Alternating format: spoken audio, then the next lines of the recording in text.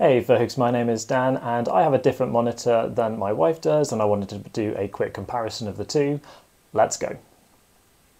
So firstly the Dell Monitor, which you can see on the screen now, which is the older of the two, whilst the Lenovo is the newer screen, but both are 24-inch size with a 1920 by 1200 pixel display. Both are black framed with a sturdy base, the option to wall mount and a variety of ports with which to connect your laptop or PC to. Differences? Well, the Lenovo on the screen now is about a third of the weight and has a 75Hz refresh rate instead of 60Hz sported by the Dell. This means the image quality you get is smoother and more crisp, and you can see the quality of that in the YouTube video that I was just playing to show how nice the graphics look, especially in the superior Lenovo display. In summary, they are both great monitors, so really it depends on exactly what you're looking for, and hopefully this helps you out, but thanks for watching.